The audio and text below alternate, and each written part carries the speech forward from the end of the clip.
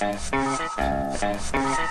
so who's the target? Margaret Summerfield. Her account is worth a fortune. My church sponsors a summer camp for foster kids. Ken, isn't that the camp you're volunteering for?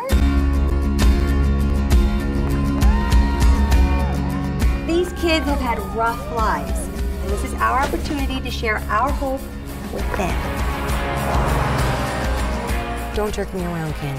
You're here to do a job. You're looking at the Counselor of the Year. Hey, Ken, this is your camper. Yo, kid, what's up, my man? Get your swimsuit on now. You're mean to him. He's mean to me. He's 10. Put the phone away, and maybe you'll be able to keep track of your camper. Have you seen Eli? Man, all I know is he's testing my patience. He is testing you to see if you give a darn, because no one else does. We don't really get along or like each other too much, do we? Get down from there. But there is one thing I like about you, dude. You're a fighter. Whatever's keeping you out of the water, you have to fight it. Just go for it. What did you expect? That years of pain would somehow magically disappear in a week? No! Why are you here? You used me. You used these kids. I am trying.